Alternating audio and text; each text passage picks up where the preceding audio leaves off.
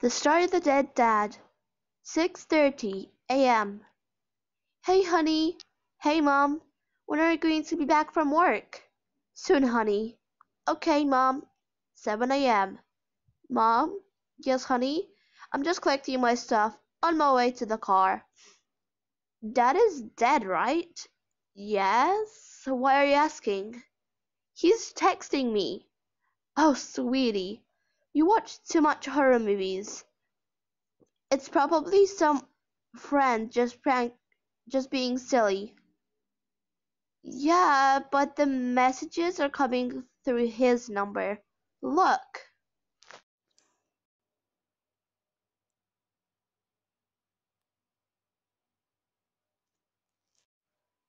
I am telling you, honey, it's someone pranking you. But mom, I never gave anyone my dad's phone number after he died or before.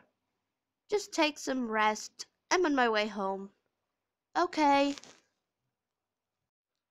The Story of the Dead Dad 2. This contact has been blocked. Tap to unblock. Honey, answer me. Honey, I know your phone is on and that you're texting mom. Reply to me now. Dad, what do you want from me? I want you to come with me. How are you even able to text me? You're dead.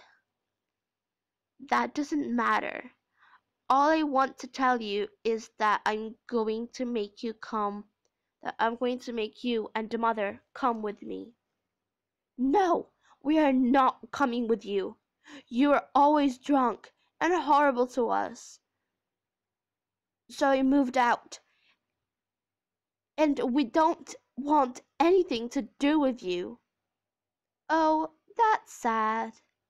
But we all know that at one point or another, I will come and kill you both.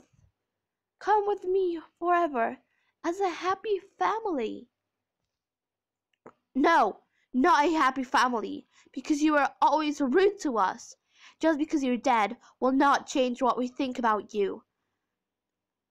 Actually, we're both happy that you're dead, because we always hated you for what you did. What will you say to change our mind? I have a little story that might change your mind. What is it? Well, I always came back drunk from parties because I've been forced to, and I tried my best to make you both happy, but you have not appreciated it. So I decided to create suicide. The police eventually found out and took my dead body to the grave and welcomed you two to the funeral. But you never came. I know because I've been watching through the grave, looking for your faces. I was planning to escape from my grave, and this day came. It's all finally happening. My dream came true. I shall block you and ignore you. That's what Mother said to do. Oh, don't do that. You'll be in bigger trouble. I don't care. I want for us to be safe. I quitted college and left my dreams behind, just so I can have little jobs around town to earn money for me and Mom. At, at least enough for us to have food and drinks. My mom now also has a job, but she doesn't like it, and she doesn't earn too much. Her boss is really rude, too. I'm now blocking you.